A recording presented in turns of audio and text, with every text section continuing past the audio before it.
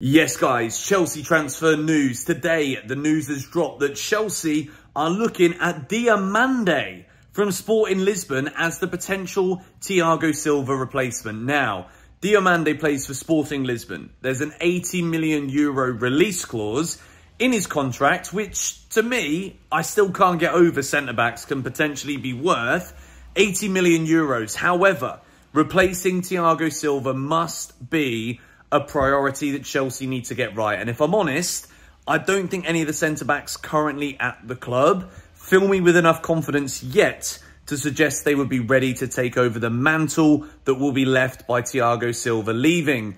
In other news, Mauricio Pochettino is now saying, according to Jacob Steinberg of The Guardian, that he wants to sign Victor Osimhen this summer. With the comments that Victor's made this week, I think he's moving to Chelsea. Like this video if you agree with me. Come on, you Blues.